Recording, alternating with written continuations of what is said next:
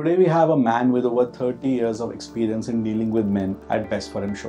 Mr. Sanjay Jha is the CHRO and the Senior Vice President of Business Development and OEM Relations at Mahindra First Wheels Limited. So sir, taking this conversation forward, we've often seen that men, they have serious problems with their work-life balance. Now everybody wants to maintain a work-life balance, but everybody does not get the right coaching, the right, we can say, guidance on how to maintain it. So in this show, could you guide our audience a bit about how to maintain work-life balance as men and why they are not able to balance this? Sure. So let us first of all dive a bit deeper into what lead to the lack of balance, so to speak, in men's life. So as I mentioned that men is sort of wired to have more and more authority, more and more power, more and more control. Men are generally obsessed with this fact that I have to earn money and I have to take care of my family, and that get reflected in terms of showing the immense work alcoholism, so to speak. Man would try to do everything to earn more and more money and grow. Unfortunately, organization does not have unlimited resources. Organization would give increments and the promotion to select few people who would be doing better than others. Now this leads to the vicious loop in the life of men. Man would start punishing himself. Man would start thinking that I am not good. He would start taking resort of alcohol, cigarette, and then his health would go for sort of six, as they say. And then it is like spiraling down and down and down. So this is one area where men needs to be aware and needs to address this psychological problem, which get manifested in terms of physical problems, so to speak. The second area is that, as I mentioned, that we are living in digital era where AI is taking all the physical jobs, so to speak, the jobs which can be done by the workers, so to speak, or automated. Yes, automation is happening. And so, be it men or women, both can, or for that matter, anybody, any person can do the job, the same job, with the same or similar competence, similar effectiveness, so to speak. The man needs to be aware that, I unnecessarily don't need to punish myself if my other counterparts are doing better than me or at par with me. So this will also help him to loosen himself, be calmer and calmer. Men needs to appreciate this fact that the material growth is not the only factor which gives happiness or actual meaning to the life. There are many more things, so to speak, like how do you contribute, add value in others' life, how well read you are, and how widened is your perspective. So the way you see the bigger truth, that brings more and more knowledge, more and more appreciation about the diversity and happiness. So these are the three things. As I mentioned, let me summarize. The first part, I said that the obsession of the control and authority, that man needs to be aware and gradually get rid of that thing. Second, as I said, that their other counterparts, women or other gender people, they are also at par and they can also do the same job, similar job. This appreciation is very much important for men, because more and more men will appreciate and respect the diversity at workplace. He'll be more and more calmer, more and more happy. He will have much broader perspective. And third thing, as I said, that unnecessarily men starts getting into the vicious loop, getting into smoking, alcohol, then diet problem, then less exercise, etc., etc. And that leads to sort of, physical problem. So when men are not able to maintain their work-life balance, how do organizations come into the picture then? Okay, great point. So organization has responsibility to take care of men. Again, let me tell you that this is a very interesting and counterintuitive subject though. In many organizations, this subject is not discussed. Management needs to appreciate this fact that men, because of the deep-rooted belief system, is going through that conflict at his psychological level, the identity problem at his psychological level. And no amount of increment or promotion or rewards and recognition can help men to become happy or, get the meaning of life, so to speak. So what is really important? Organizations should appreciate that every human being is a great possibility, has humongous potential.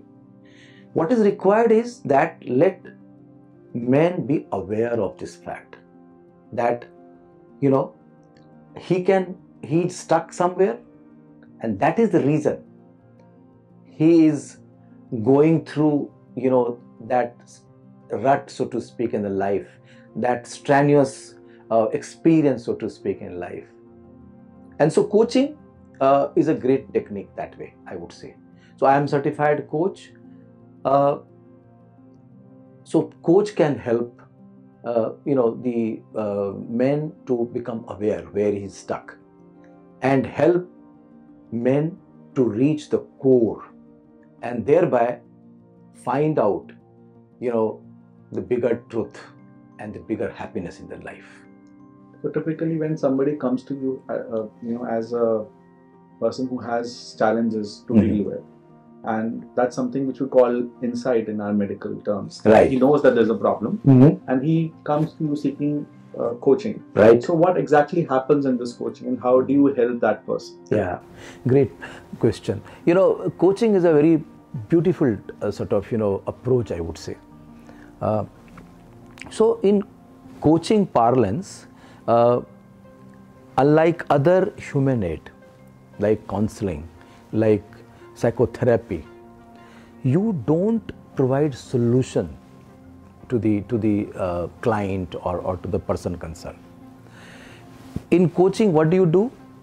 You allow the man concerned to do the heavy lifting. You ask powerful questions. You ask that person concerned that tell me what you are going through. Narrate. When that man start narrating what he is going through, he himself starts becoming aware. My good God, is it just the external layer or the actual truth? And more powerful question you ask, you be in that moment, you allow that person concerned to become more and more vulnerable, open, and you hold a space for that person with a lot of compassion. Okay? The person starts becoming aware that my problem is somewhere else. Okay, so I need to acquire more and more skill, more and more sort of technical or behavioral skill. I need to look at my deep-rooted beliefs and values which I picked up during my formative stage, but they have outlived their purpose. Okay, so I need to, it is high time to change them. I need to ask myself, who am I and what do I want to become? And putting effort to transition from who am I at present to what I can become. And in coaching we believe that every person, every man has humongous potential to transform himself. That's the beauty of coaching. Very good. Appreciate it, sir. So typically, sir, in this line, when you deal with men day in, day out who are working, what are the common problems that these men come to you with in the office? So men would generally come cribbing, complaining about, that I did not get promotion, I did not get good increments. They would generally compare with their other colleagues. So that is a typical kind of complaint I am getting. Okay. Hardly I get, men who would come and who would say that, please help me know, what should I do so that I can have a happy life, I can have meaningful life, I can grow in holistic manner, so to speak. Okay, so yeah. So it's all about their finances, their positions, their exactly, and all that. And comparison. So that kind of, that hurt them at a psychological level. And maybe, the same historic reason that they would always think that, getting promotion, getting more increment is all about masculinity, so to speak. So typically, how are you able to solve these issues and how do you address these issues that you do? So this is tricky. Because see, let me tell you, on one hand, organization has limited resources, but other side, you can't flatly say, men or women for that matter, that no, you don't deserve this. Because see, I fundamentally believe that every man, and why only men, every human being for that matter, is a great possibility, is sitting on humongous potential, on gold mine, so to speak. But because they are not aware, they sort of, they unnecessarily compare themselves with others. So what do? I first of all ask them to sit comfortably. And then I ask them, what happened? Tell me. Do you see your life, everything, in just a span of 1 year? Or you would like to examine, and come up with some solution which will help you grow in holistic manner, which will give you the real joy in life and on continuous basis, which will help you find the meaning in your life. And then I use my coaching technique. I help that person to first of all become calmer and calmer. And I say that, look, treat me as your partner, not as your boss or CHRO of this company. And become vulnerable. And I will help you to know who you are, what are you sitting on, and what you should do to improve yourself so that you can grow in continual manner. You can get joy of life in continual manner, so to speak. In more holistic manner. Yes. So I would want to ask you a few questions about yourself also, please, to know you as a person. Sure. Our audience also knows you as the man you are. So typically, sir, what have you been through in your life to be able to come to the head of affairs, and what do you think are the real struggles that you faced as a man? Well, so I also went through the same psychological, deep-rooted, belief system that I am the bread earner, so to speak, and I have to, earn money. I have to sort of, take care of my family. I have to educate my children. And in this whole process, I started straining myself. I grew, no doubt, but I put a lot of stress on myself. But I would say that, some people in my life, some great people in my life, they came as I would say, they were like God sent, I would say. And they created awareness in me. Okay. And then I started working on and exploring those areas where I really enjoy doing, where I could really do great job. Okay. And my life has been like a meandering river, so to speak. Okay. So I'm a metallurgical engineer. I started my career in operations, hardcore operations. I used to produce iron and all that. Then I moved to TQM and then to HR and business development. I would say that, when I look back, it appears to me that life kept happening to me. And I accepted everything with all humbleness. I said to myself, what is coming to my life is God sent. I have to learn. I have to accept. And that is the way I grew. Yes. So typically for your own health, what all measures do you take as a man? Okay. So, the first and foremost thing, as I said that every day I say that whatever is happening in my life is happening for good. And that helps me to stay connected with that Almighty's. The second thing is that, I would regularly do the exercise. I go for walking. I will do push-ups. I will do meditation. So I keep doing all these things. Okay. And that helped me to maintain my health. But my understanding is, my experience has been that if you're at psychological level, if you are if you appreciate this fact that everything, whatever is happening in your life is happening for good reason, that itself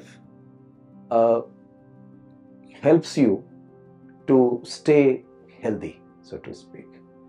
Because this, your psychology and physiology, and you're a doctor, much better than me. They kind of interact, they kind of feeding each other. So that is how I take care of my health. Wonderful. Sir, what about your journey as a man? Do you ever feel that, in this era where, we're talking about, the diversity, inclusion, about feminism, women empowerment, do you feel as a man you've been at any disadvantage ever? Not really. The reason could be also that, I have 2 daughters. Okay. And they have kind of, undergone good education. They are doing great in their life. So I don't kind of, differentiate between that way, male and female. Okay. I firmly believe that everybody is uniquely gifted. Even 2 men, they are differently abled. They are uniquely gifted. So this appreciation is very important. Okay. And that has led me to kind of, not get sort of, impacted by any such kind of feminism and all that. Though, see, in human life, such kind of milestones, such kind of changes will come because of the various reasons. That will happen. But then, frankly speaking, I have never been sort of, impacted. Wonderful. So, sir, it was a great pleasure to have you on our show. And we've learned a lot of things about, being a man from you, especially on the job. And I think the take-home messages have been that, men don't need to think of themselves as it was earlier in history. Right. But treat the other genders as partners, to move forward. Yeah. And not take everything on themselves. That's right. Create an unnecessary stress in their lives. Right. So I hope that we'll have many more things to learn from you as we move ahead, as we connect with you as an expert in the field of human resource, through various articles on our website, various interviews, and things that keep meandering, as you said, as a life. Thank you. Thanks, doctor. Pleasure.